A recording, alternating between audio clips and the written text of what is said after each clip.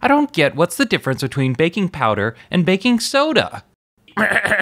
Well, you see, both baking powder and baking soda are sodium bicarbonate. Both of them are leaveners which react to produce a light, frothy, foamy consistency that's used to make baking dishes. Baking soda is the pure form of sodium bicarbonate, which is a base and needs an acid in the dish to react with. Some example acidic ingredients are brown sugar, applesauce, lemon, and vinegar. If the dish contains an acid, that's fine, but if the dish doesn't have something to react with, you have to go with baking powder, which contains additional acidic ingredients.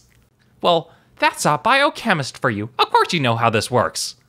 Actually, I just Googled it after you asked the question. You think I actually remember something I learned in college?